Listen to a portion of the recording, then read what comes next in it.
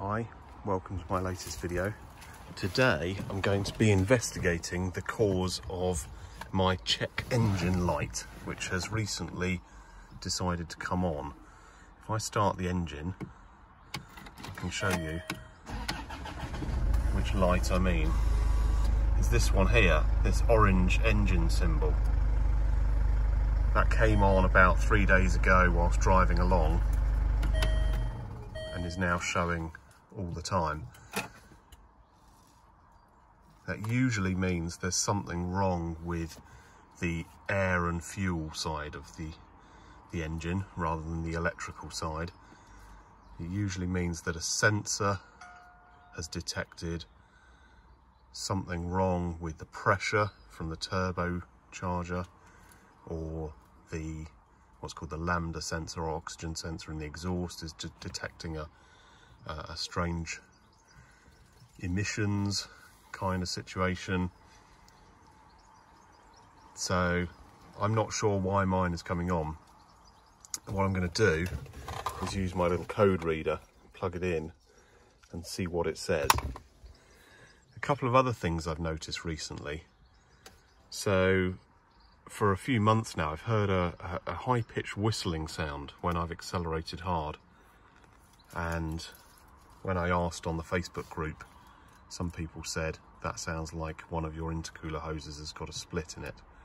When the boost was building up, it was creating a sort of a whistling sound as the air was escaping. Another thing I've noticed recently is that when I accelerate, it sounds as if the heater blower is blowing harder. It's like this.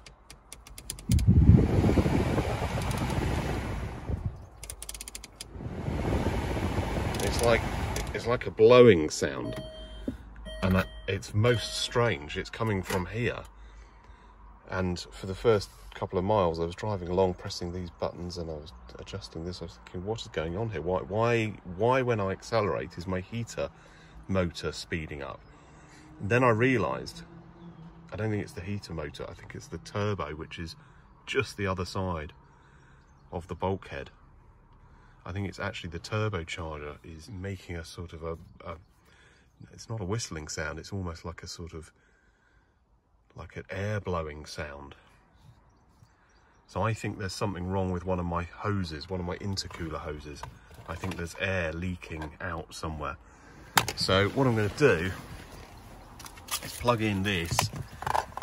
If you've never used one of these before, very easy to use. You just plug them into the socket underneath. This socket here, which is the ODB2 port, which is very, very kind of common. It's like a sort of a standard diagnostics port, which most modern cars have.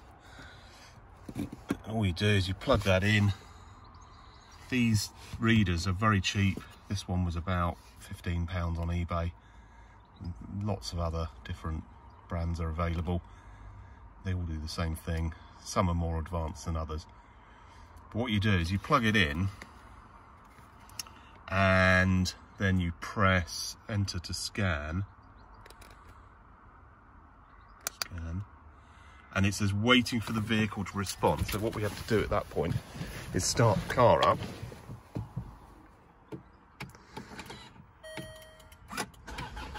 Start the car and then just see what it says. Oh, there we go. Codes found, 1. Okay, so there's 1 code found. Right. Code. Read codes. Enter. There you go. Turbocharger or supercharger under boost. Well, we know that this car's a turbocharger, not a supercharger. It's under boost. Okay. So we can actually clear the code, and that will turn the check engine light off again.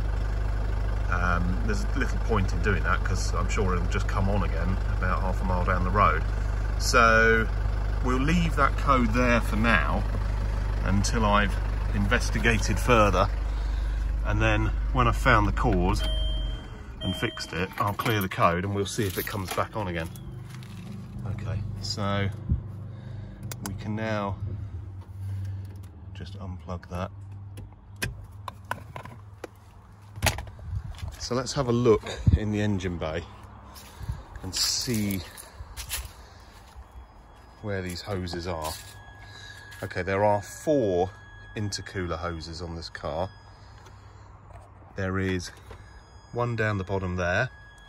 So let's have a look at which way the air comes in. So it comes in through the hole on the side of the wing, in there, down the duct, into the air filter box,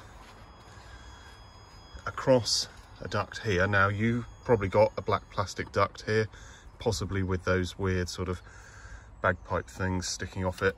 I've replaced all of that with silicone and metal pipe. I found that the joint here was leaking a lot of oil. There's loads of oil coming down the back of the engine onto the hot turbo and making a right stink. So I replaced the whole lot. The car runs a lot better now. But let's carry on down here. So whatever duct you've got here, the air goes down, and then there is a 90-degree elbow hose which goes into the turbocharger. Okay, so the exhaust gas is coming out of the engine, spin up the exhaust side of the turbocharger before going down the exhaust, and then the air coming in is compressed, and that goes across underneath the car to another hose. I don't know if we can see it. Down there, not this one, that's a radiator hose, that one down there, difficult to see it, you can just see there with the writing on it, and that goes through the intercooler at the front of the car. So underneath the radiator, so you've got the radiator and the air conditioning condenser, and there's also right down the bottom, down here somewhere, is an intercooler. Now what is an intercooler? Well, it's a air-to-air heat exchanger. Why do you have one of those? It's because the turbocharger is compressing the air, and that makes it get hot. Now hot air contains less oxygen because it's less dense.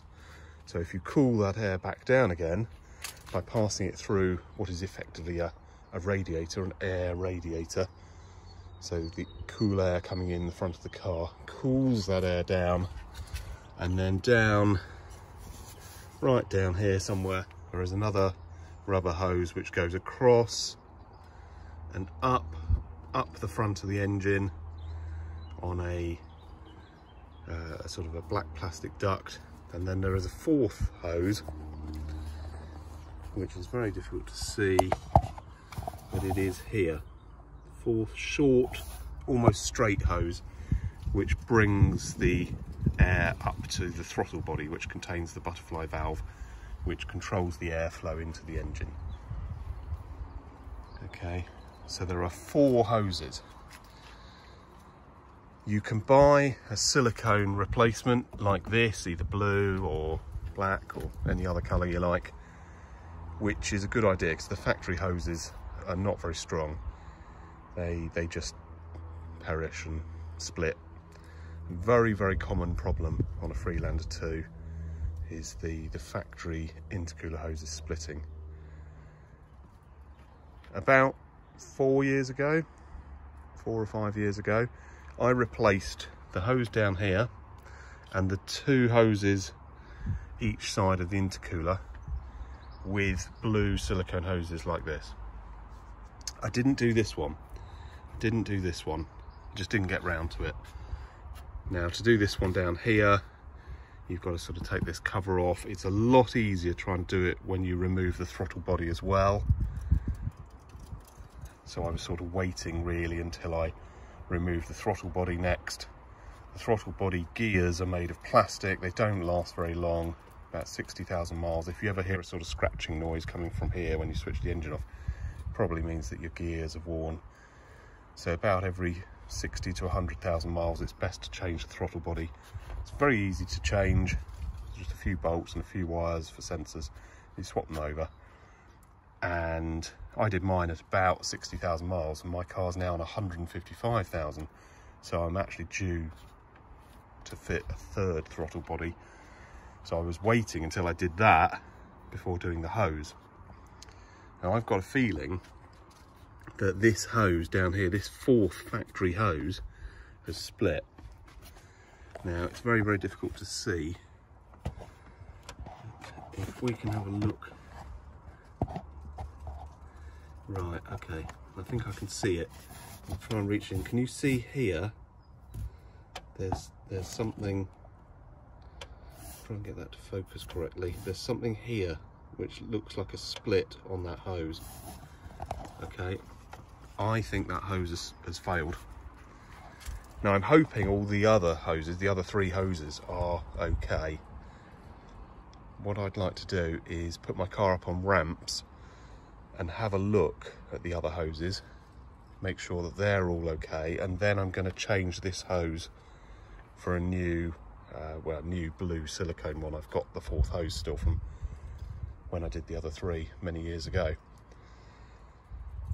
So what I think's been happening is, as I accelerated, the turbo tried to build up boost and the air was leaking out of that hose, and the turbo was just spinning up and up and up, getting faster and faster and faster, and not being able to build up the pressure. The manifold absolute pressure sensor here, which feeds back the boost to the computer, wasn't seeing the pressure build enough to tell the turbocharger to reduce or stop increasing the boost by adjusting the variable vanes inside the turbo. I'll be doing another video on the turbocharger another time, showing how it works, taking one apart and talking more about this variable vane, variable geometry system that the turbocharger uses to limit the boost. So that could explain why I've heard heard a sound that sort of was a bit like the heater blower being turned up. I think that was actually the turbocharger making that. The whistling noise that I've been hearing was probably the air seeping out of that split when it was very, very small. Now that it's got bigger, the air's just whooshing out of there and leaking really badly. When it was a little tiny pinhole, it probably made a squeaky whistling sound as the air seeped out. I've also noticed quite a bit of smoke out the back when I've accelerated or driven up steep hills, and that's probably because the airflow going into the engine was less, because there was less boost, less pressure, less oxygen going in, but of course the fueling was probably still the same, so the whole thing ran rich and ended up making a load of smoke. I don't know, I'm not totally sure what caused the smoke, but I can say there was a lot of smoke coming out the back. It was a sort of dark grey kind of smoke. It wasn't blue, so I think it was burning oil, and it wasn't white, it wasn't steam or oil getting into the exhaust, which often makes white smoke. This was a sort of dark grey, black, sooty smoke, which is what you would get if the engine was running too rich due to insufficient air or the air filter being blocked up or something like that. Okay, so all of these different symptoms are now starting to make sense. So what I'm going to do is change that hose, and I'm going to inspect the other three hoses. Okay, and we'll see what state they're in.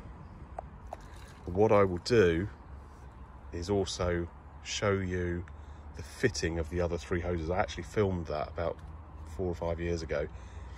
That was actually before I did YouTube, so I've got the videos still, I just never got around to uploading them. I was going to wait until I did the fourth hose and then put it all together into one big video and upload that, but no time like the present. I might as well include it in this video so that you've got everything you need to know about changing your intercooler hoses. Okay, let's get the ramps out, get the car up and see what I can see. Okay, so I've put my car up on ramps and I've removed the factory engine lower tray, the underpan, that's over there, and I've also removed my Mantec sump guard as well. So now we can have a little look. It's pretty oily and horrible under here. that we can have a look and see. Now let's see if I can zoom out a bit. Okay, so let's have a little look, work out what goes where. So there at the back of the engine is the turbocharger.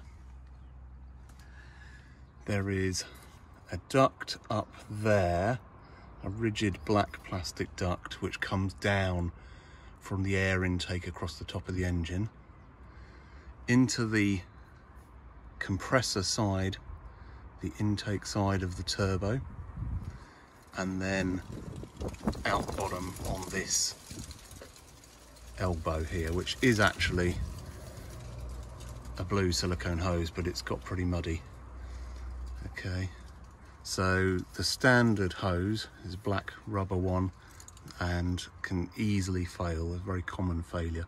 So this hose here isn't actually that difficult to change, because you can either reach up from here or you can just remove the inner wheel arch liner and get in through the side behind the wheel.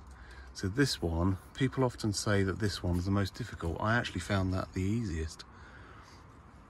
So then after the turbo's compressed the air, it comes round on this metal duct here, this metal pipe, and then goes into this hose here, which goes up to the intercooler.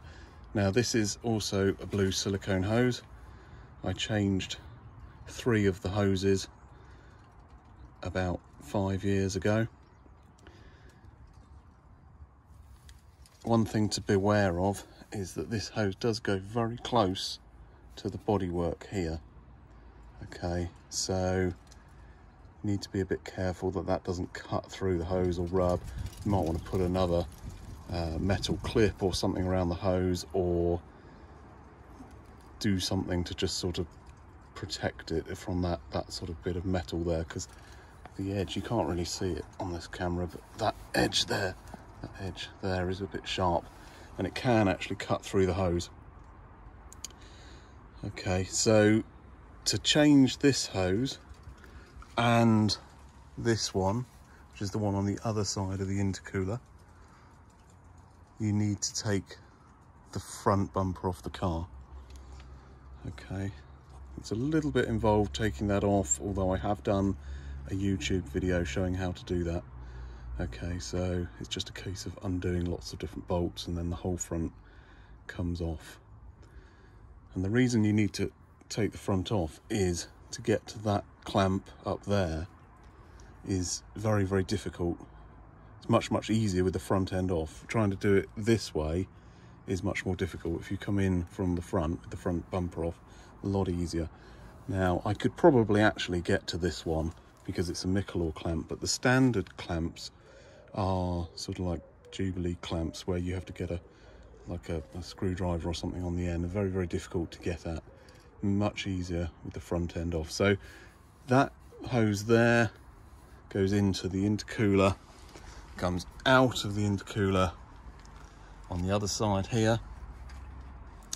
This hose here, you see, moves about a bit. Now there is meant to be a sort of a plastic loop around it, like a sort of retaining loop, and what I found was these silicone hoses were slightly too big and just didn't, the hoop was kind of too small and in the slightly wrong position. Okay, so I discarded it and didn't use it. And then what I found was that this hose, when it moved about and is swelled up with the turbo boost, it was hitting this bolt head here on the end of this, which is the air conditioning compressor, and it actually started to wear. It didn't go all the way through, but it would have done had I not spotted it. And I put this extra Mikalor clamp here just as a protection there, so that can then sort of hit against that. It's a bit of a workaround, but it works. There's no damage at all on that, actually. It's lasted very well and protected the hose. So just something to be aware of. Now, another thing to be aware of is that these blue hoses, certain ones on eBay, such as these from Auto Silicone Hoses, and various other brands that are available on eBay. They seem to be a little bit too long where they go onto the intercooler up at this end, and what it means is that the hose is pushed back, sometimes even hitting the pulley here.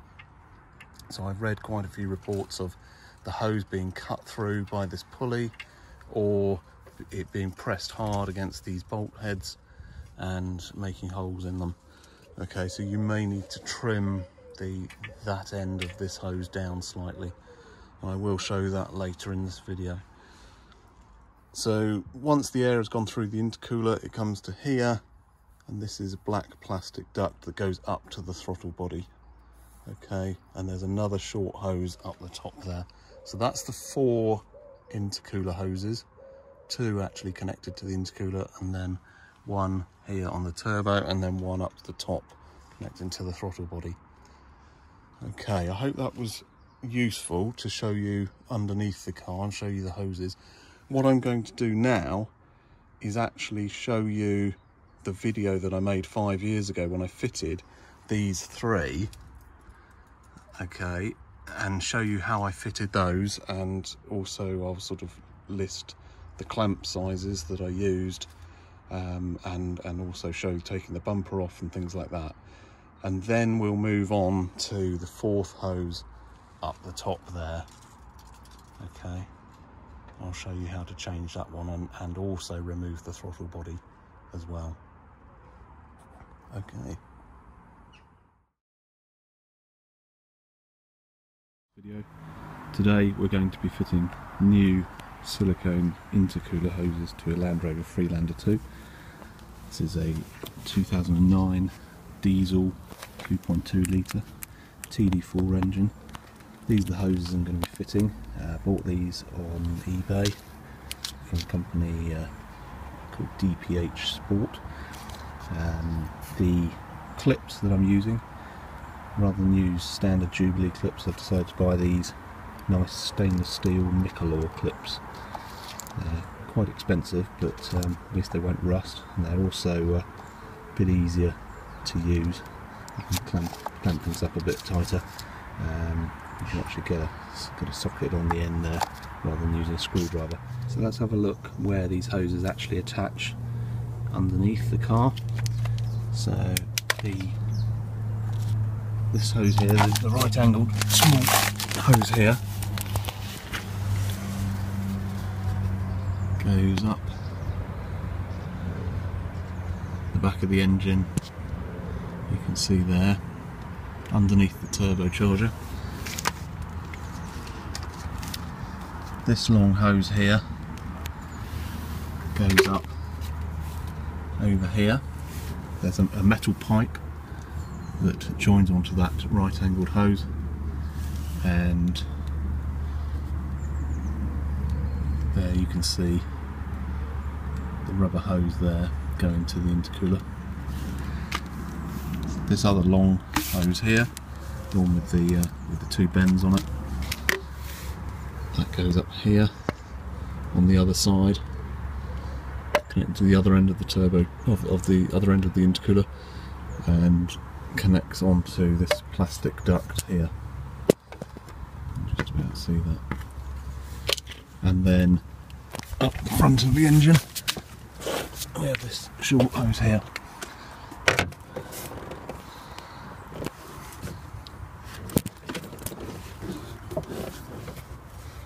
Which goes down in there. See it here, coming up to the bottom of the throttle body. So what we're going to do, the first hose that I'm going to fit is this one here, the one up below the turbocharger. So here we can see, looking up from underneath at the hose that goes beneath the turbocharger, what we need to do is undo this clamp here and this one up here. It's quite inaccessible, that one. We may need to reach up above with a short screwdriver or use some sort of small spanner on it. The standard Land Rover clips here seem to take a 7mm socket or a flat blade screwdriver. As well as undoing those two, it's worth removing this nut here, which is the bracket that mounts this, the rear mounting bracket for this metal pipe here. So take that nut off there, and to allow this pipe to drop so that we can actually get the hose off the turbocharger. So having loosened off the two clamps on the hose and removed this nut here from the metal pipe bracket, but unfortunately there's not enough movement to actually free it over the top of that stub. So what I'm going to do as well is loosen off the front mount for the metal pipe as well. Okay, it's a small nut, small bolt up there. Looks like a sort of 10mm or something like that. So I'll get the socket and loosen that one off. So I've removed the bolt from the front mount. It's a 10mm socket required for that, and that now allows this metal pipe to move quite a lot, and should allow that.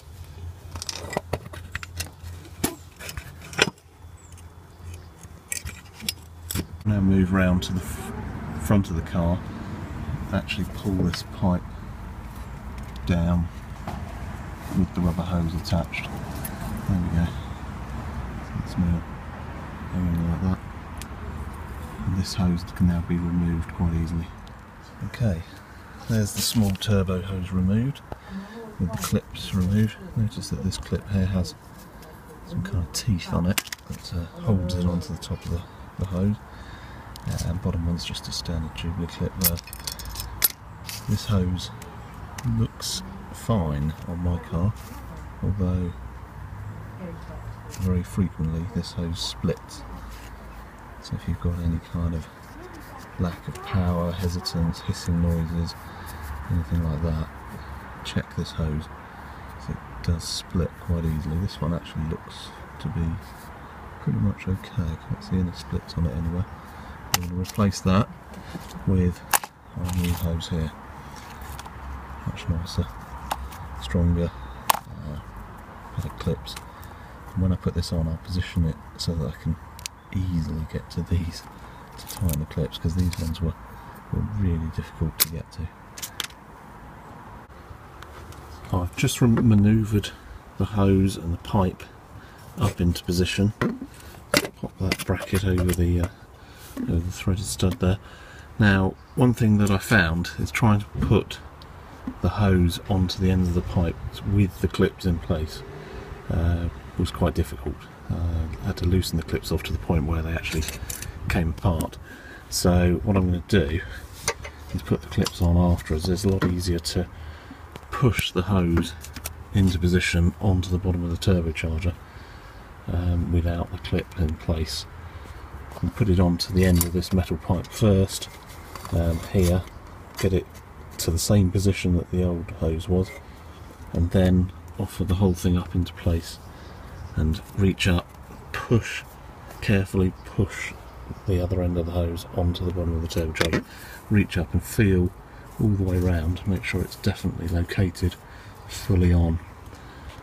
Once that's in position and this bracket here is back over the stud, then you can actually just reach up and start fitting the clamps in place. Now, the clamp at the top is 55 to 59mm, which is actually this one, which has slipped down. The other clamp is this one here, which is a 51 to 55mm. That was the clamp, which was the same size as the hose at the bottom. However, when the hose has been fitted over the pipe, the metal pipe, that clamp is possibly too small. It's right on the limit, really. I'll have a go at tightening it up, but I don't think I'm going to be able to put the clamp back together. There's not enough thread on the end of the threaded rod, and it's actually looking like this one at the other end is suffering the same problem. It's not.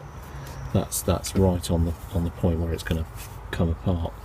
and I can't actually get it far enough up. You see it needs to go a little bit further. If I loosen that off anymore, it's going to come apart. So what I'm going to do is put that clamp at the bottom here, and then a slightly larger clamp up at the top end. Okay, you can now see the hose in place with the two clamps.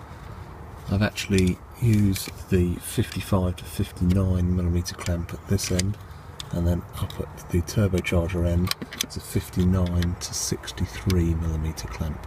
That gives a little bit of extra thread on the clamp threaded rod, allowing the clamp to be easily sort of pushed up into position before tightening. So I'll now tighten those up. You can see the position of the clamps that we mentioned earlier. This one here, you want the end pointing down, so you can easily get a socket up onto that, and then this one here you can get a ratchet up onto that one quite easily. Tighten those up nicely. Don't forget to fit this nut here as well. That hose is now in place and the clamps are tightened up, so now we can move on to the other hoses. Right, now I'm going to try and fit the other three hoses. The best way to do this is to remove the front bumper from the car. Looks a bit daunting, sounds a bit scary, but it shouldn't be too difficult. There are other videos available on YouTube which show the exact procedure. But very roughly, there's some bolts up here, 4 bolts there. There are some bolts down in here, there's a screw there, a couple of bolts here, and then some other screws underneath here, there and there. Remove all of those and the headlights, and towing eye cover underneath there, and then the whole front end comes away in one piece. You just have to disconnect the headlights, or the fog lights rather, disconnect the fog lights and the washer fluid hoses. Okay, now ready to remove the front. So I've removed these 4 bolts here, apart from one. Best to leave that one in to the last minute, just to stop the whole front end coming crashing down on you. Headlights out. Up in the wheel arches, remove the 2 nuts at the back. They're plastic nuts, they have a habit of spinning on the metal studs. Bit of WD-40, make sure the thread is clear, and if necessary just pull them off with pliers. Inner wheel arch liner then comes out.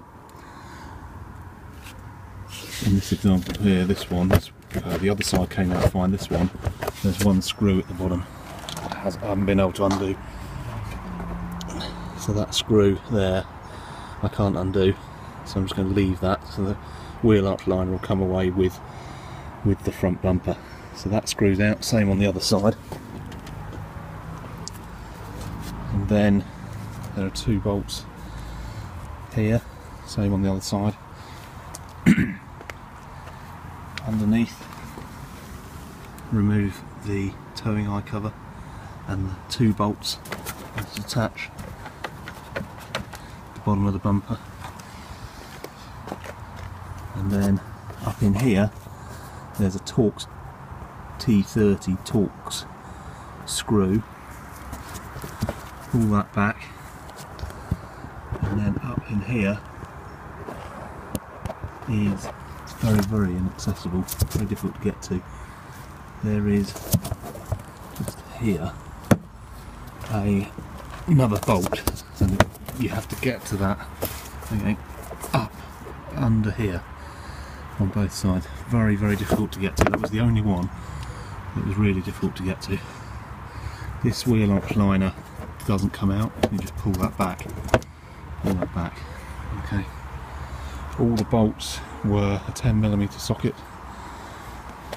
and the screws were just crosshead screws, or for the ones in the wheel arches they were T30 Torx, although the screw heads do allow for a flat bladed screwdriver to work as well. So what I'm going to do now is remove this last bolt here, pop the front end over this little catch and try and lift the front off the car. I've now lifted the front end away. It's quite straightforward. Remove that last bolt at the top, lift the whole thing off the car. It's connected by headlight washer hoses and this connector here, which does the parking sensors and the fog lights if you've got them fitted. Just push that red thing back, press there, pull the bottom half away. So the front end is now sitting there. I need to disconnect the washer hoses now. A little tip is to disconnect the two hoses and join one back to the other to minimise fluid leakage. So I'll disconnect this one here and this one here and connect that hose back up over to here. Let's try that now. Take that one off.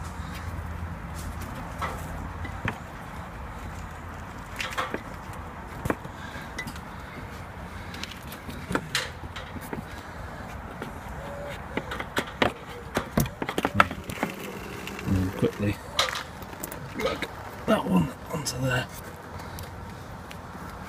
There you go. Stops all your washer fluid pouring out. A little bit of spillage is inevitable.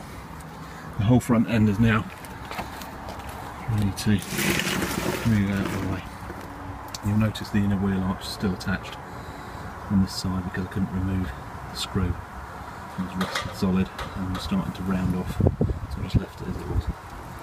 Now that the front end's off, you can easily get to the clips for the intercooler hoses. Here's one here on the off side and then over on the near side.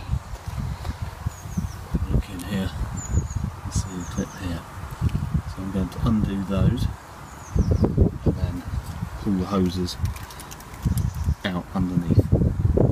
So I've undone this front clip here and the hose now going to pull away there. Underneath, this bolt here has been removed from the bracket to allow this pipe to move slightly, and undone this hose clamp here to allow this hose to be removed. Here we can see the old hose. There's a lot of oil on it, which suggests that there was a leak somewhere, although I can't see a split in it anywhere. And here's the new one we're going to be putting in its place.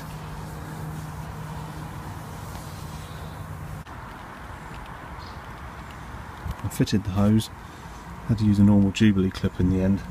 The 68 to 73mm Mikalor clip that I had was too small. I really need the next size up. So clamps that will go up to about 80mm.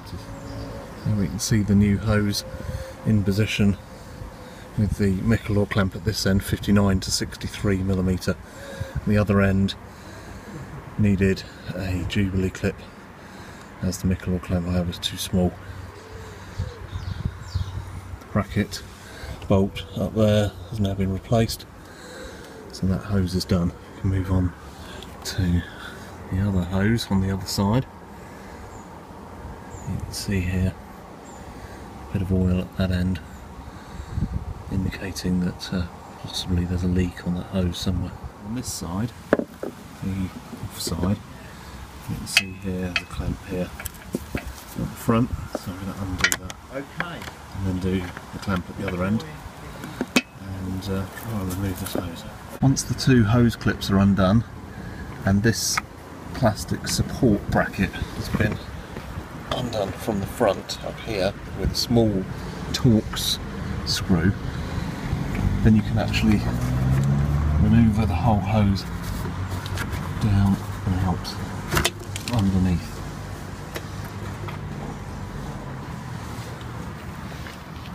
Right, there it is.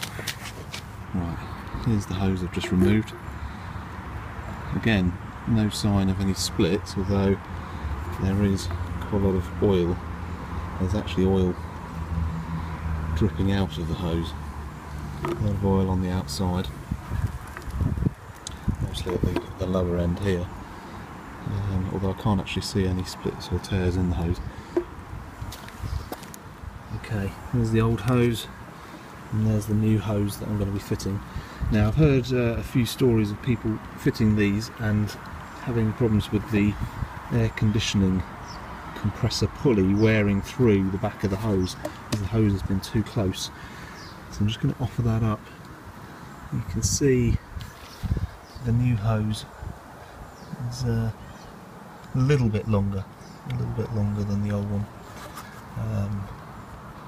Slightly different shape actually. That needs to be pulled over. So there's a possibility you might have to trim this down slightly, but we'll see. I'll fit it and see how close it is. Right, I've just fitted the new hose roughly in position here. It's a bit of a job actually, more difficult than the other two hoses we've already done. The plastic support ring, this one, which came off the old hose, is too small. Can't be opened out or adjusted, so I'm going to have to do something different. There's also not a lot of clearance between the power steering pulley, or sorry, the air conditioning pulley and the hose.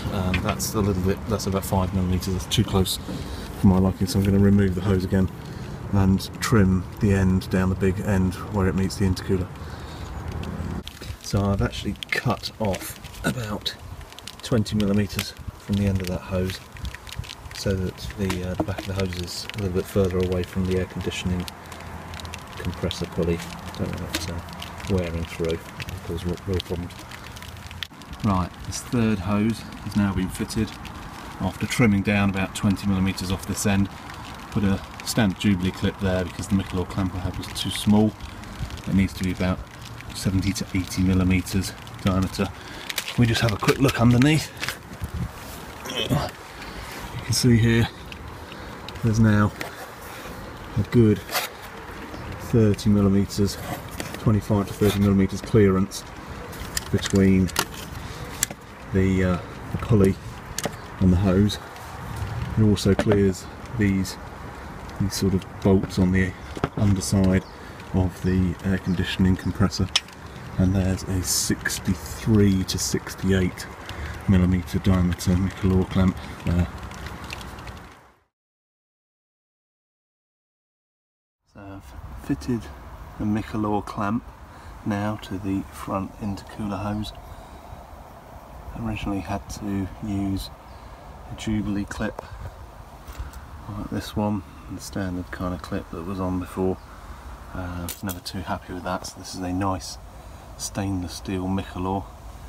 Both ends of the intercooler are a 73 to 79mm Mikalor. There's one. The other one is there, 73 to 79. And then underneath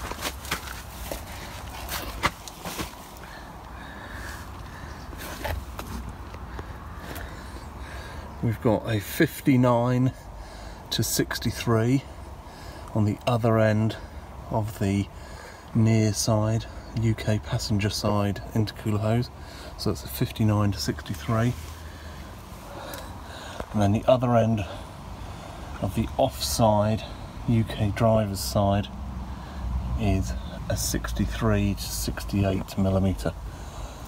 Just be very careful of this.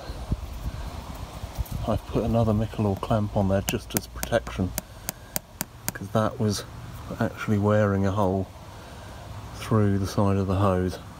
This bolt head on the bottom of the on the front of the air conditioning compressor, so I've put that there as protection. There are also a few other places which give me some concern, and that is here. The hose is touching the chassis there. It's not actually not worn through, but there is a mark on the hose, so that's something to watch. And same at the other end here. There is another mark on the hose there, which could well wear through at some point. It's a shame that these silicone hoses don't fit as well as I'd expect.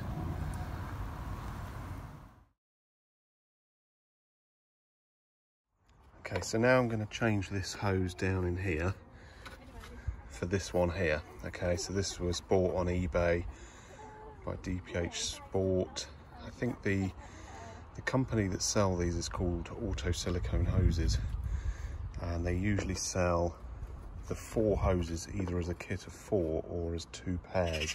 So this one comes with one of the 2 intercooler hoses at the front, and then the other one comes with the elbow from down in there. So this is the 4th hose. This goes up the front of the engine from a black plastic duct, a rigid duct, and joins that to the bottom of the throttle body here. So what I'm going to do is to remove this cover. So there's just a couple of bolts here.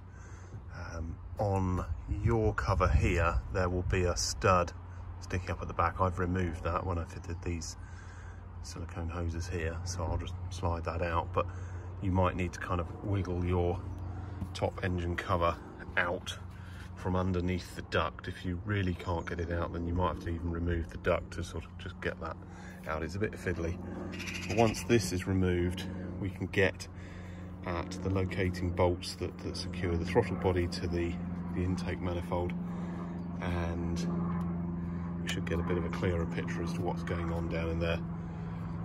Can then remove the throttle body, unplug the sensors. There's a couple of sensors. There's the manifold absolute pressure sensor, this one here, and there's also I think an air temperature sensor and possibly one other sensor as well. It's probably actually the wiring for the motor in the throttle body that I'm thinking of. There's 3 things that need disconnecting from what I remember from when I did the throttle body before. Okay, right, let me get this cover off and then we'll have a look at the throttle body underneath. So the 2 bolts securing the engine cover are an 8mm socket. Undo those. The other one's over here, and then the cover just sort of pops off. If I can get to that one, actually, I might need a spanner on that. Let's see, yeah, just about get in there underneath that duct. Once the 2 bolts have been removed from this cover, it's just a case of pulling it up. It just kind of pops off. So that just comes up. Let's see if we can get this one out. Don't really want to have to undo my ducting. Come on. Oh, dearie me. Okay, I need 2 hands for that. Your engine cover will probably be just as fiddly, even with these ducts here and the spigot thing removed from the back there. It's still difficult freeing up that corner. It's just a case of kind of like tipping it and wiggling it out like that. Okay, there we go. Got it free eventually. So you can see there where I've cut the stud off the back of that cover. As standard, there's a stud sticking up there, but I had to cut that one off because I didn't want it to make a hole in my nice blue silicone hoses. Put that there. Right. Okay, what have we got now? It's all a bit grimy and dirty, but nothing too alarming is jumping out there. There's no sort of leaking fuel or pipes with obvious holes in or anything like that. So this is the fuel filter here. There is a small electric pump in the fuel tank at the back of the car to lift the fuel over the hump, over the prop shaft it doesn't actually pump the fuel to the front of the car. It's the suction from the high pressure pump, which is on the end of the camshaft. Forget which end, one end of the camshaft, one of the camshafts anyway. And fuel is then comes round through the filter. I don't know if it goes through the filter and then through the pump, I'm not sure, but it goes through the filter, and then there is a return fuel line here. You can see this arrow here. Fuel that wasn't injected into the engine goes back off to the tank.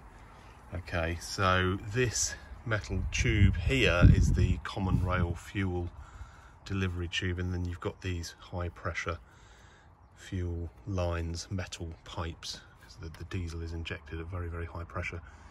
They take the fuel down to the injectors, which are these green things here. Okay, so there is a fuel pressure sensor here, and then there is I think that's a fuel pressure relief valve at that end, which, yeah, that then opens, and when the pressure reaches a certain amount in the fuel line, that opens, and then spare fuel goes off back round and back to the tank. Now, it doesn't go back through the filter. You might be wondering why that pipe doesn't just go straight off to the back. It's because when the engine is cold, fuel is recirculated the short trip, so it kind of goes straight back round, so the fuel warms up quicker. It's only once the engine is heated up that the fuel goes all the way back to the tank. There's a thermostatic valve in the fuel filter here. On cheap fuel filters, that valve can go wrong, and what happens then is the fuel circulates forever and gets hotter and hotter and hotter, and then the engine will go into limp mode, or there'll be some kind of fault, something goes wrong. So if you ever have an issue where your car starts fine and 10 miles down the road it goes wrong, check your fuel filter. Even if it's brand new, you might have fitted one of the cheap ones with the faulty thermostatic valve in. Okay, anyway, that's one of the issues. I just thought I'd throw that info in. That can go wrong. But anyway, we're looking at intercooler hoses. So I've removed the top cover, and don't seem to be any closer to finding that hose, which is down there somewhere. So what I need to do here is I need to remove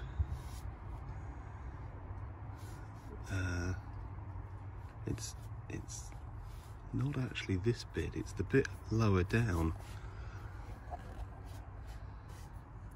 Difficult to see. Yeah, this bit here isn't the throttle body. Okay, the throttle body's down there and the hose is below that, so it is a little bit fiddly to get to. You might be wondering what this weird fabric kind of hose here is. That's a metal pipe with a sort of heat-proof fabric coating on it. That is the exhaust gas recirculation pipe. Okay, so in order to reduce emissions, as standard, the car will feed an amount of exhaust gas back round into the inlet to be reburnt. Keeps the combustion temperatures down, and it stops horrible nitrous oxides and things being created and pumped out of the exhaust. It's purely for pollution and emissions reasons. I've blocked mine off here with a blanking plate. Okay, it did make the engine run a bit smoother. It improved the low end sort of torque. So there's another video on that.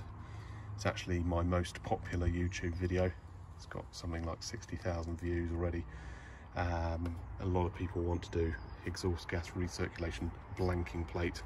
Be aware that on the later models with the DPF, the diesel particulate filter, they have a sensor in, I think, the exhaust gas recirculation valve, which is at the other end. They do something. I think there's a sensor, pressure sensor, so if you block this completely, it detects that and it throws an error and puts the car in limp mode. So you need a plate with a little hole in it just to allow a little tiny bit of gas through, just to avoid that pressure sensor tripping.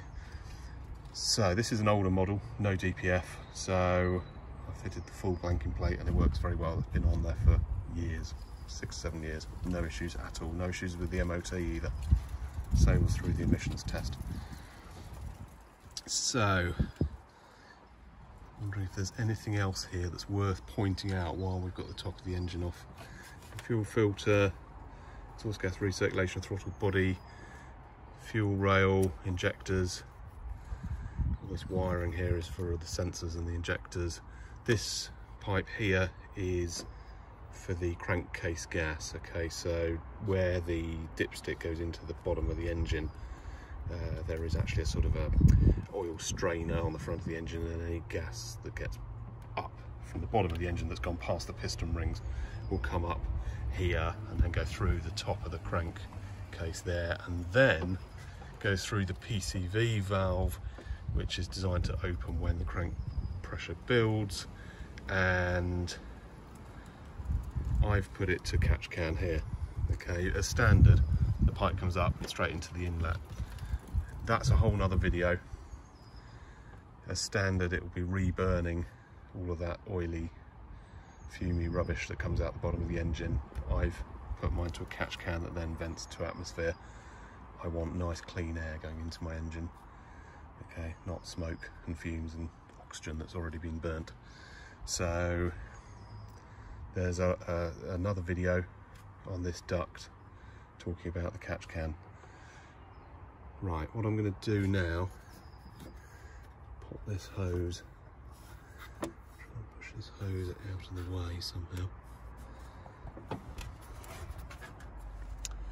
Try and see how on earth I get down to this. So this connector here is the connector which feeds the motor for the throttle body. It's not a mechanical linkage like a cable to the accelerator or anything like that.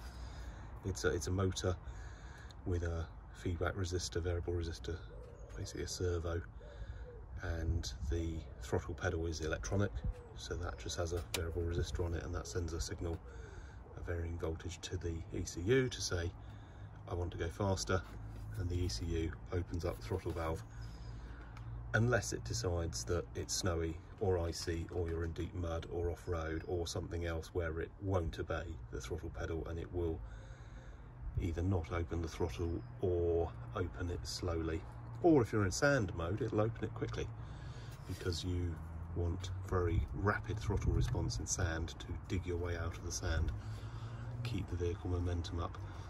So that's how the electronic throttle works. I'm going to disconnect this manifold absolute pressure sensor. I'm going to disconnect this, and I'm going to look for the other sensor. There is another sensor somewhere, and it's an air temperature sensor.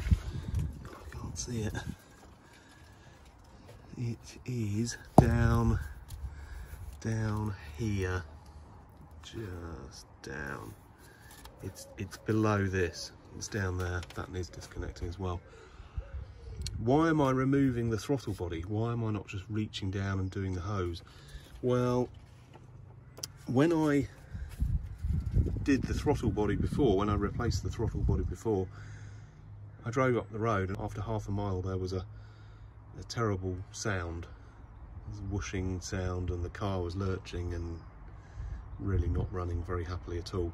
And what had happened is that hose had popped off the throttle body, so I put the new throttle body on, and then that hose had come off, and I just couldn't get it back on properly. I couldn't get it back on enough to tighten the clamps up properly. And what I did is I removed the throttle body again, stuck that in the hose, and then bolted that in. It was a lot easier, so I'm going to try and do it that way this time. With the throttle body out of the way, a lot easier to get to that. There's the hose underneath it, and this is the throttle body. A lot easier to get in there, put the hose on, plug it into the throttle body pipe, and then bolt that back in.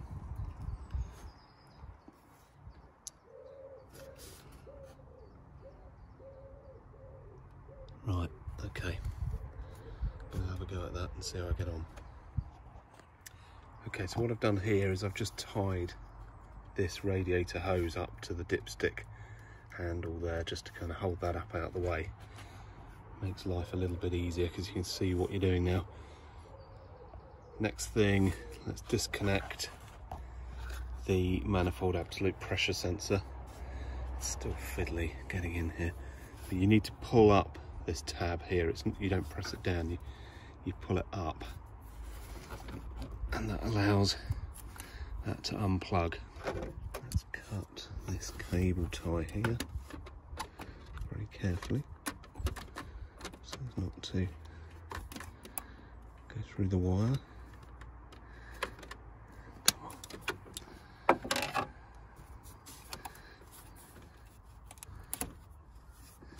Disconnect the throttle body motor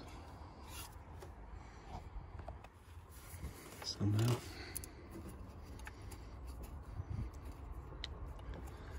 I don't know. All these connectors have little tabs on them. Some you press, some you pull, some you have to slide. Each one's different. I think I need to lift that one.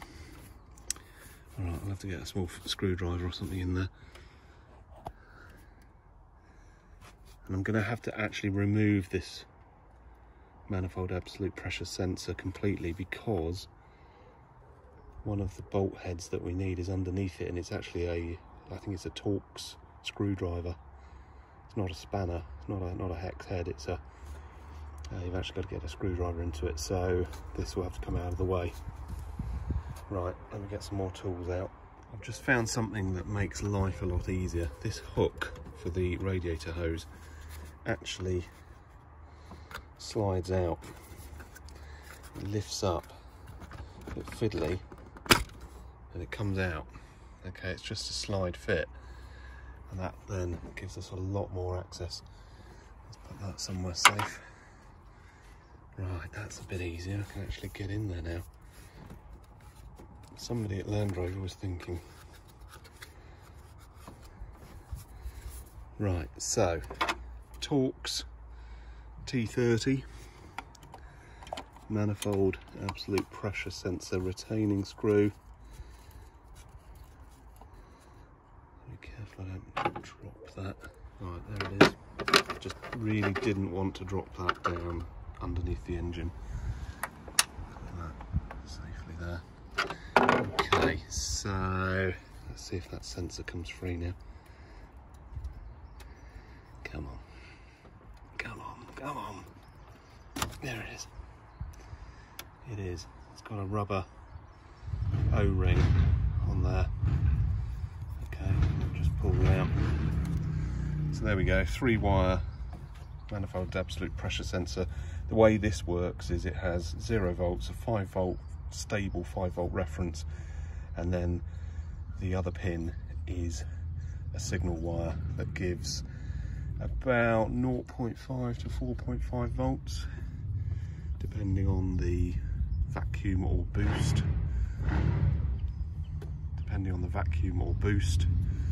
that is in the intake. Okay, if you've got issues with your Freelander 2 where it's just sort of not running right and you think the mixture's wrong and things like that, it's worth either cleaning this up or replacing it. It does a lot, this sensor, because that controls the turbo, the vanes in the turbo, this and other sensors such as fuel pressure, feedback to the ECU, about the mixture, the fueling, how much fuel to inject, everything really. Without that, your car's not going to run very well at all. Right, so we can see here now, that's the screw hole. That hole there is where the O-ring went, and that goes down into the sort of throat of the well, it's the part of the intake manifold, is this elbow bit which links up with the intake manifold. So we can now see this screw here, which is one of the 3 screws that holds the throttle body on. The other 2 are, there's one down there. Let's get that out of the way. There's the other one. And there is another and it's round here. You can just see it. Where is it? Very difficult to focus, but it's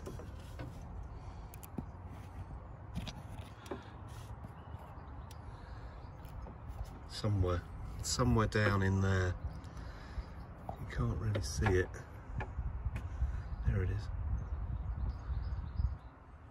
Yeah, it's down in here, down there, between those two fuel lines. Okay, so you've got to undo all three of those, and then the throttle body should drop away. There is one other sensor, which is a temperature sensor, which I might just have to unplug when the throttle body drops down. Can't actually see the wiring for it. Yeah, it's down in there. It's that one down in there, so it's going to be difficult to get to. I'll unplug that as the throttle body falls away. Right, I'm going to undo those 3 bolts, 3 screws. I'm pretty sure they're the same as the sensor screw. Yeah, there we go, T30. Okay, so Torx T30, quite tight. Okay, so I'm going to do those 3 now, take them out carefully, and then drop the throttle body away, still attached to the split hose underneath it. Right, so I've removed this screw here. That is quite a long Torx T30. It's longer than the one that was holding the sensor on. Okay. And I've also removed the one at the back there, and I've loosened off the one that's down in there. And one thing I've noticed, if you can see that, try and zoom in, see if I can get that to focus. There we go. You can see that it's not a hole, it's a slot. Okay, so there is a sort of a cutout bit at the back here, and the great thing about that is it means that the two screws at the back here, you actually only have to loosen them off. I've already taken that one out, and I didn't realise there was a slot until I'd removed it. The one there, down in there, you really can't see, it's down in there. I've just loosened, okay, and if we slide the throttle body backwards slightly towards the engine, it actually comes free. Oh, I still haven't disconnected this motor connector. Right, I need to get a screwdriver and disconnect that, and I need to also disconnect this temperature sensor. But you can now see the throttle body has come adrift there, and the screw at the back is still located. Now, I will retrieve that ASAP because I don't want it to come completely loose and fall down in and end up down in the intercooler or something crazy. So any loose bolts, always best to lift them up out of the way and put them somewhere safe like this. I might actually try and invent some kind of tool tray that sits here. I think that would be really useful because I end up just scattering tools and nuts and bolts along here. The amount of times I've dropped them down in and they've gone right down under the engine, and because I've got a Mantec sump guard, it's a right game getting them back out again. To get the car on ramps and take the sump guard off, and the factory pan as well. It's a real job. So right, let me just get these connectors disconnected, and then we'll be able to pull that fully away and have a good look at it. Okay, so the way to remove this throttle body motor connector is just to get a little screwdriver there, just pop the barb, and then that should allow the connector to come free. There we go. Okay, so there's that connector, and then this temperature sensor one here, you just have to do the same thing. You just lift the barb and then push very carefully. Push the connector down, don't pull on the wires, but just push that down. Okay, so that's all of the electrical connections to the throttle body completely disconnected. The throttle body is now free from the intake manifold. It can't go anywhere though because it's still attached to that hose underneath.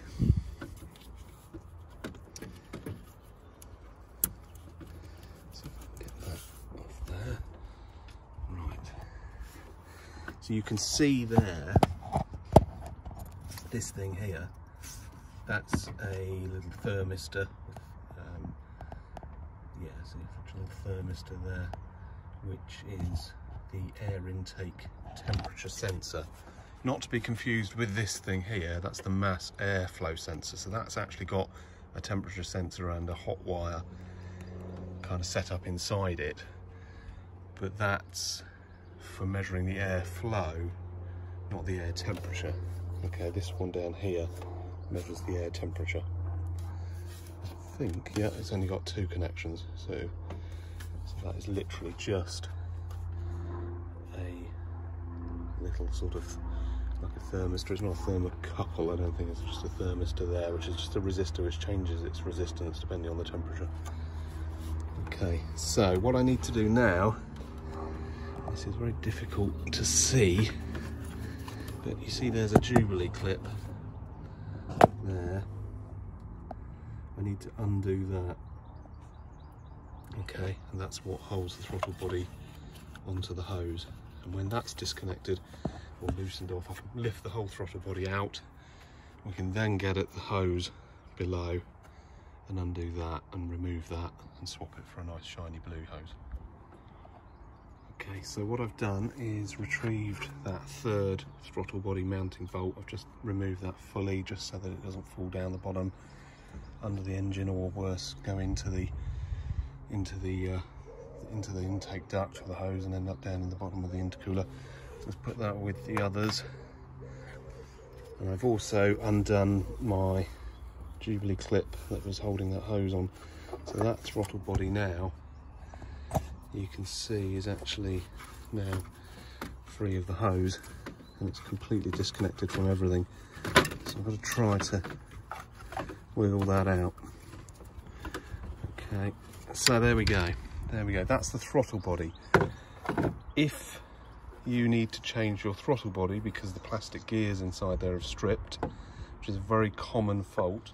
Okay, now the later ones of these did have slightly stronger gears. You can actually get a metal gear replacement kit on eBay, but the problem with that is it has to be glued in on top of the gears, and I've heard stories of people doing that, and then after a couple of weeks the glue failed and the metal gears just fell off. If you have any weird scratchy noises or lumpy kind of idle, or the engine not shutting down cleanly, if it sort of splutters to a halt rather than cutting off cleanly, it's worth changing this throttle body. These are 100 quid online on eBay or other sites. You get the whole thing, and this is what you have to do if you want to change it. Now I'm going to be refitting this one because it's working fine. I haven't got any issues. I'm going to refit this. I'm just going to give it a bit of a clean up and then refit this. It's the hose that I want to change today. But if you do want to change your throttle body, if your car has done over about sort of 70-80,000 miles and you are on the original throttle body, strongly consider renewing that. They do fail after about sort of 60 to 100,000 miles of use. Just showing you what's going on in here. We've got a metal butterfly. Okay, so there is a metal butterfly. It's on a very strong spring, so don't stick your fingers down in there too much, they'll get sliced off. In here there is a motor with feedback resistor and some gearing, and it's the gearing that fails. The gearing that fails, the plastic gears are the weak point on this whole thing. It seems such a shame to replace the whole nice metal throttle body when all of it is fine apart from the gears. It's not the motor or any of the wiring that goes wrong, it's the gears that wear the teeth. This little sensor here, worth giving that a clean up actually. It doesn't look too bad, but if that gets coated in oily gunk, especially if you're running the standard duct here with all the fumes and oil coming up from the engine back in, it's after the air filter. The air filter's there, so it's not going to get caught at all. It's just going to get all the way around and into your engine, and it's going to coat this sensor and probably get up into your manifold absolute pressure sensor as well. Go up that little hole there, But certainly this one here, if that gets a layer of black grime and oil all over it, it's not going to measure the temperature correctly. So your car's then going to be running with the wrong mixture because the ECU thinks the air outside is warmer or colder than it is, and it's going to inject the wrong amount of fuel. So it's all these little things which, when people sort of say, oh, why did you bother going to all the trouble of changing that duct? Seems like a lot of work just to avoid putting some fumes into the engine. It's things like this that people forget about. Okay, so all in all, this one's actually pretty clean. No surprises, because I'm not putting the oil and grot back into the engine. If I looked at one of these from a factory standard vehicle that was feeding the engine fumes, the blow-by gas, back in, I expect it will be a lot dirtier. Okay, probably with a crusty layer of black carbon and God knows what all over the inside of that. I'll put up a quick picture now of a bad example to show you what things can look like. This one actually looks nice and clean, so I'm going to just refit that. We can now see the offending article. Okay, so let's just take that clip off there to avoid dropping it down in. I can't remove it, it's one of these ones that's clipped on the side. Okay, so I've got to remove the other Jubilee clip now at the bottom, or loosen it, and then that can come out, and you can clearly see. Let's put the camera in there. There we go. There's a split. So that's why there's no boost.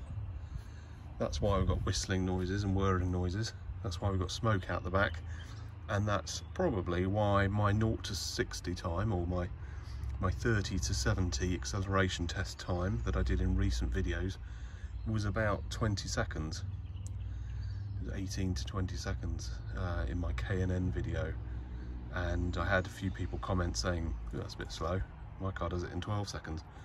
Okay, well, yeah, now I know why my car was so slow. It just wasn't building up a decent bit of boost from the turbo. So it'd be very interesting for me to retry that acceleration test with the new hose and see if it's any faster. Right, it's free. Very, very fiddly, very, very messy job. And there's so much oily crap down there, and I don't know where that's come from, because I'm not putting any oil into the intake. It wasn't inside the hose actually clean as a whistle inside.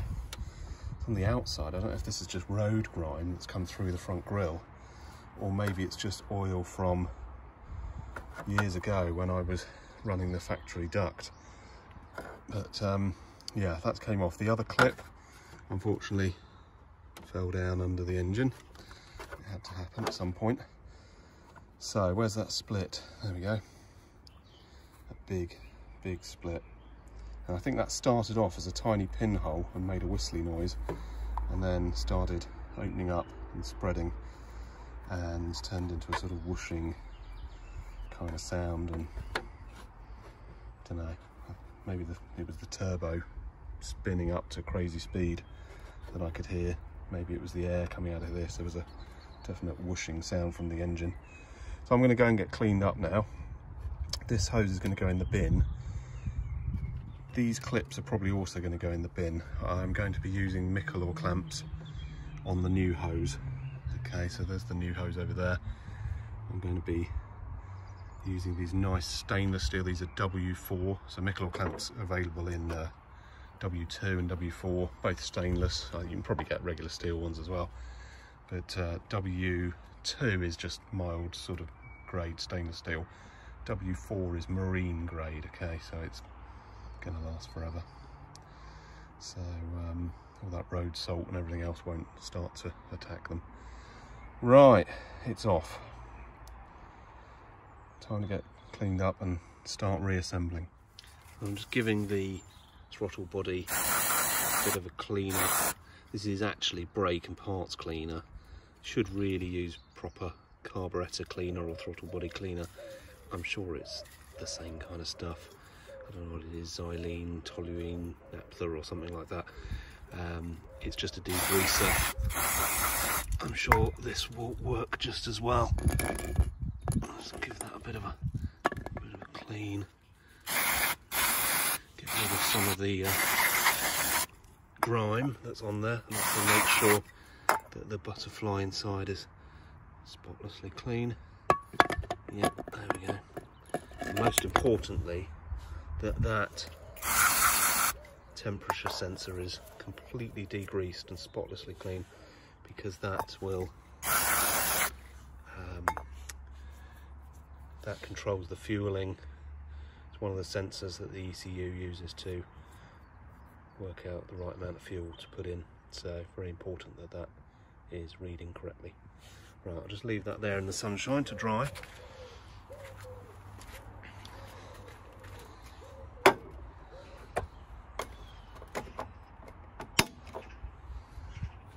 And what I need to do now is get this new blue hose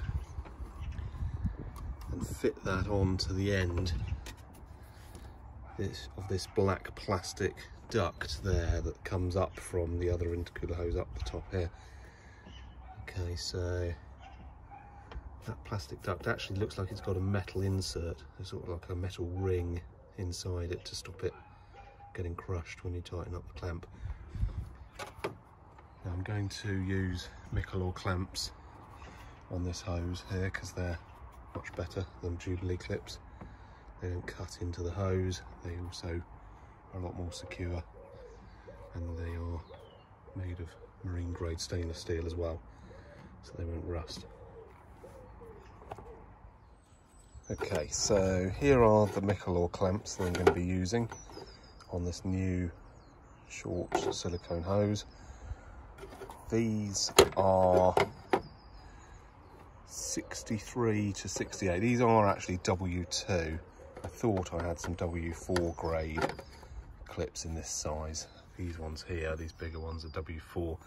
These are W2, so they're still stainless steel, but they're not quite as stainless as the marine grade. But never mind, it'll do for now. You can always swap them later on if they start to show any signs of corrosion.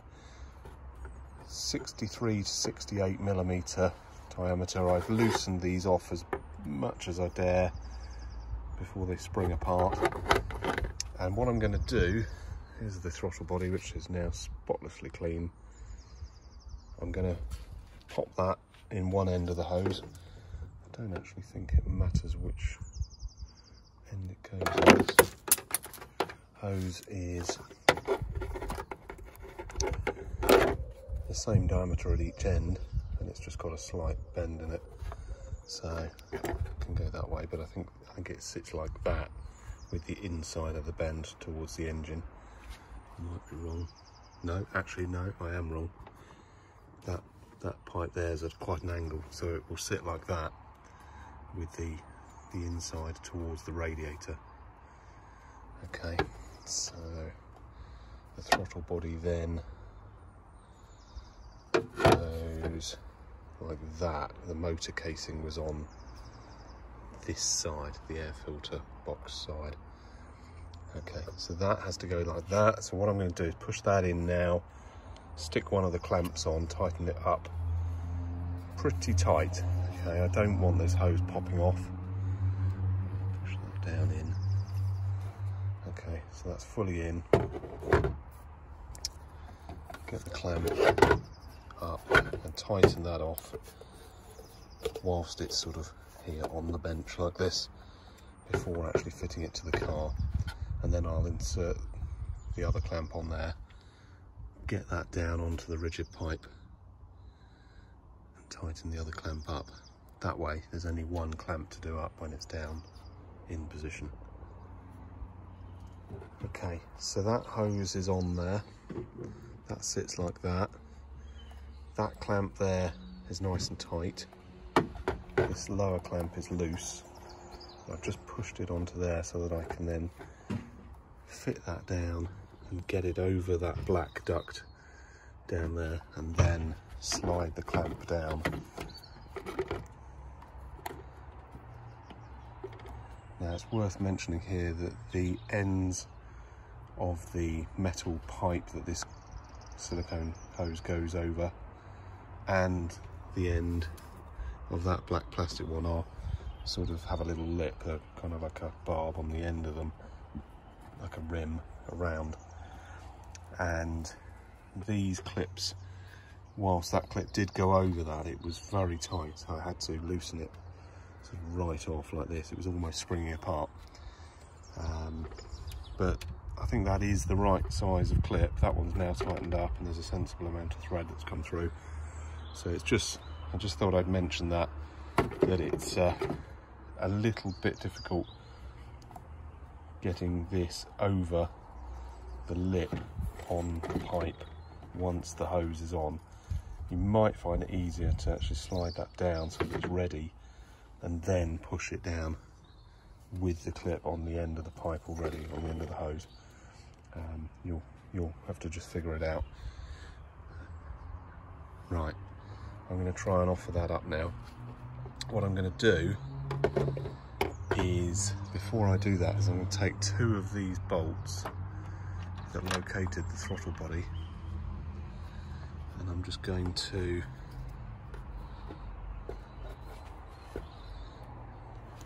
do this so you can see. I'm just going to loosely put them into here because it's easier to locate these with these bolts just loosely in, because this bit's a cutout. There, we can actually put this bolt in loose and then put the throttle body in, under and up, and locate. Okay, easier to do that than to try and get these in down through here, because you're just going to end up dropping them down underneath the engine. The front one is a hole. Okay, so that one has to be inserted afterwards. Okay, here's a quick tip. I've just tried to offer this up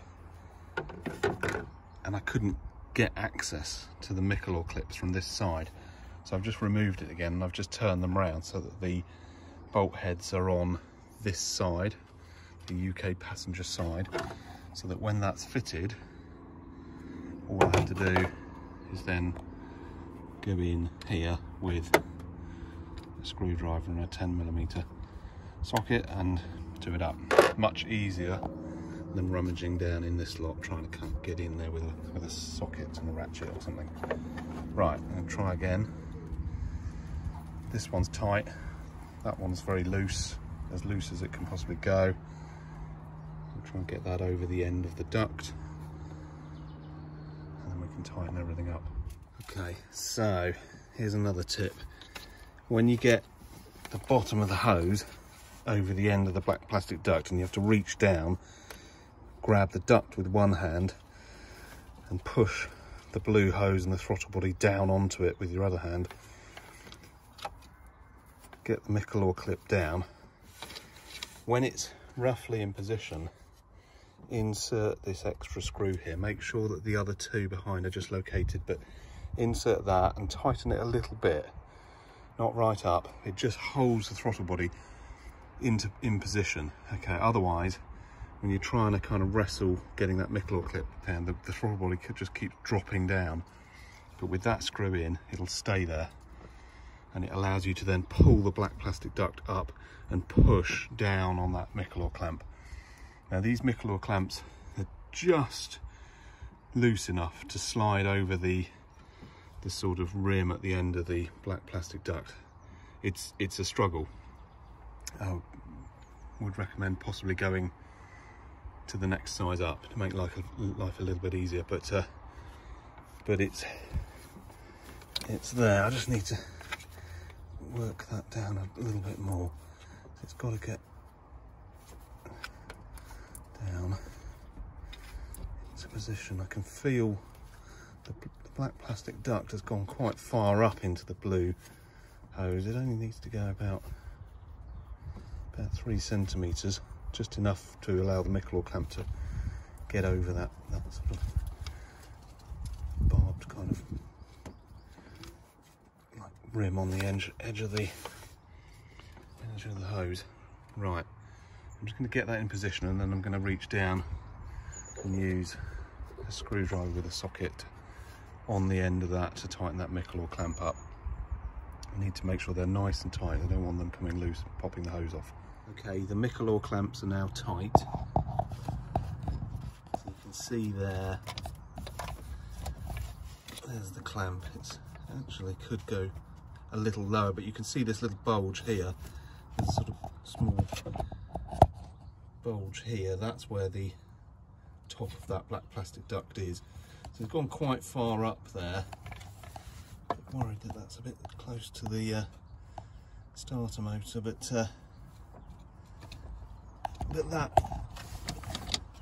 that is actually up mated against there, so I think that's fine. That's fine. I can always pull that black duct down a bit, move the clamp down, but I'll run with that. We'll see how we get on. That's there. So now I can tighten up this one and the other two. Okay, and then I'll just check clearances and just see how it feels. I'll just loosen the Mikalor clamp a bit and just move everything down slightly. Right, let's get into the other one. There's probably a torque rating for these bolts in the Haynes manual. I'm just going to do it up tight by hand.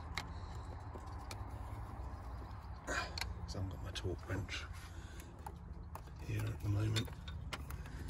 Let's get down into that other one. This one's a bit of a pain because it's certainly with this driver, the fuel hose is in the way. I might possibly try and get an extension bar with the ratchet. Just too short. Okay, let me sort out a quick extension bar down in there, and then I can, the next thing to do is reconnect all of these connectors, refit the manifold absolute pressure sensor. I'll put another cable tie on here just to hold this wiring,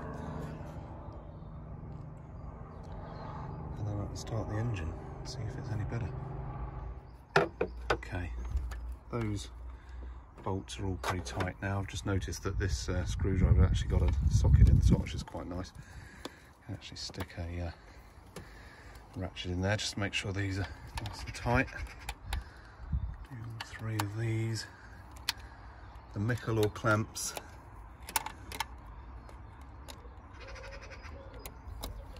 are tight too.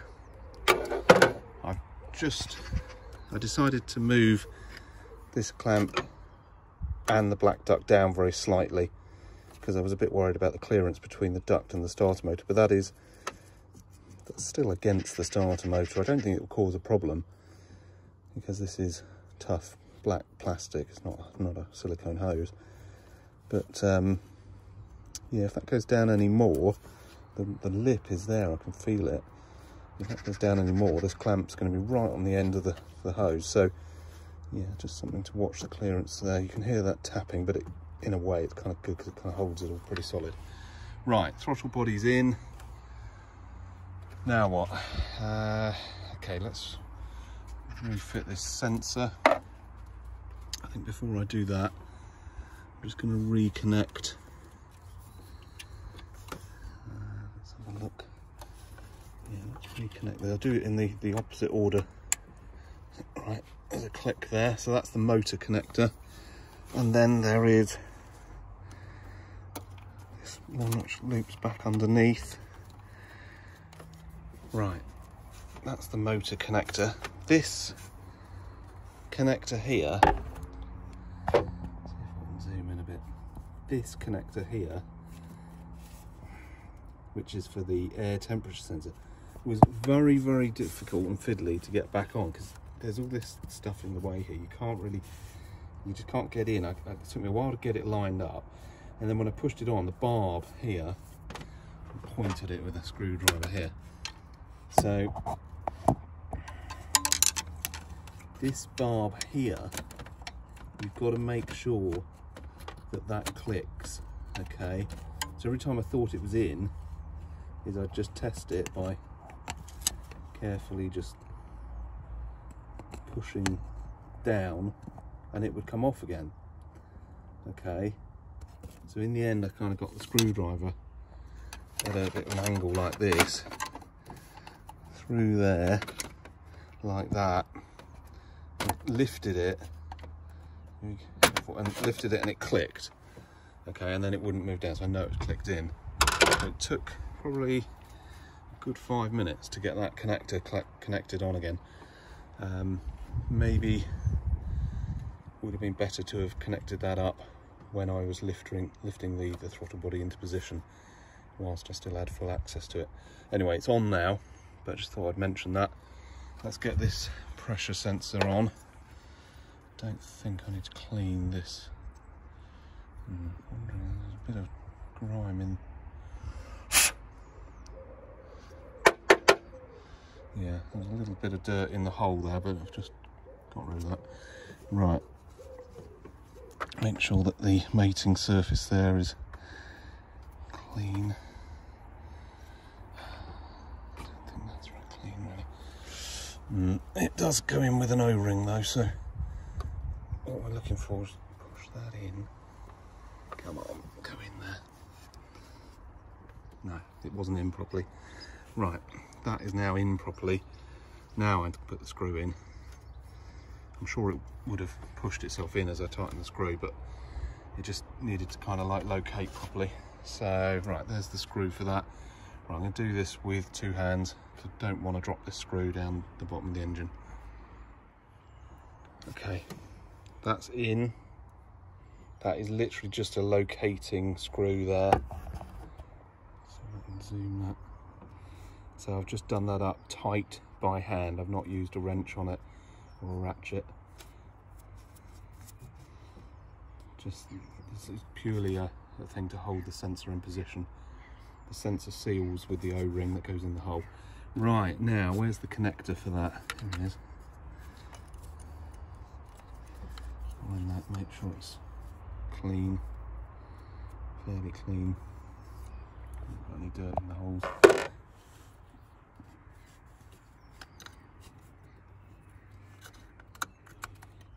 In there. Right, listen for the click. There you go. Right, so that's in.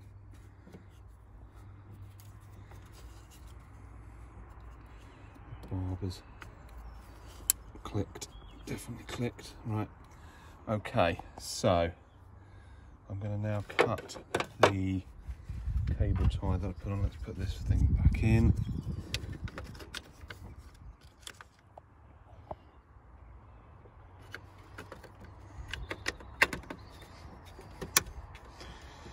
That, cut this, right, seems a bit loose that actually. I might stick a cable tie around that just to kind of hold that. Maybe it'll swell up when it gets hot water through it, I don't know. Just doesn't seem to be holding. It's not broken, it's just loose. Right, that is it. The only other thing is the engine cover, but before I fit that I'm going to clear all my tools off the front of the engine bay. Right, last check just to be sure. I need a cable tie, don't I, somewhere down in there. I need a cable tie there just to hold that to that little post. Sensors, 3 connections, 2 sensors, 1 for the motor. That's in, tightened up 3 holes, 3 screws. The Mikalor clamps are done up tight. I think that's it. Right, let's start the car. Let's see how that sounds. Proof will be a test drive.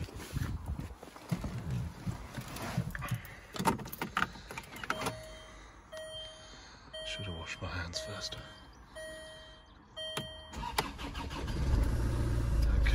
Now, the engine light, it actually went off and has then come back on. Doesn't mean the fault is still here, it means that the error has not been cleared.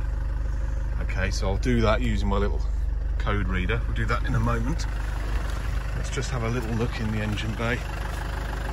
Just see how it sounds.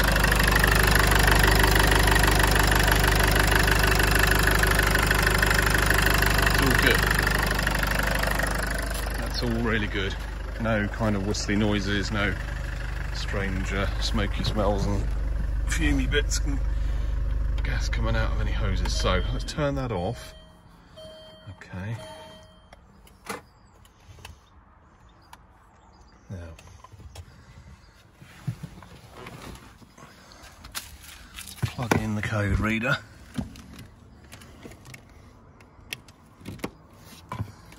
Right.